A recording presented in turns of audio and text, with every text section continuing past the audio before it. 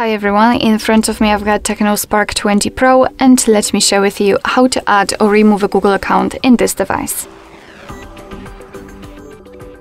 So let's start with opening the settings, and here we have to scroll down to the very bottom to find either users and accounts or Google. It's up to you.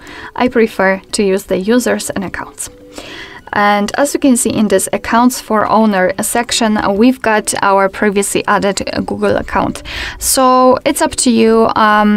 Maybe we can start with removing. I'll show you how to remove the account. So let's simply tap on the account and tap on remove account.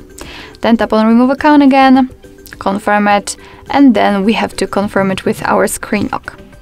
And as you can see, it will immediately disappear. In order to add the language, we have to tap on, not the language, the account. Simply tap on add account and choose Google. Make sure that you've got the internet connection because it is required for this operation.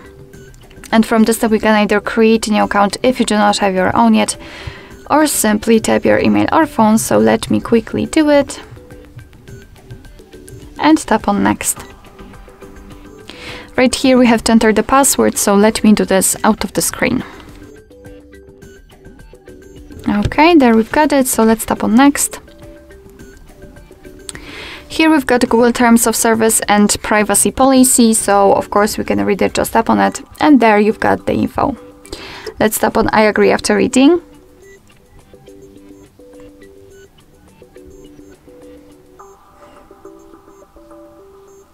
Here we've got the shortcut of backup and storage info, so just tap on accept.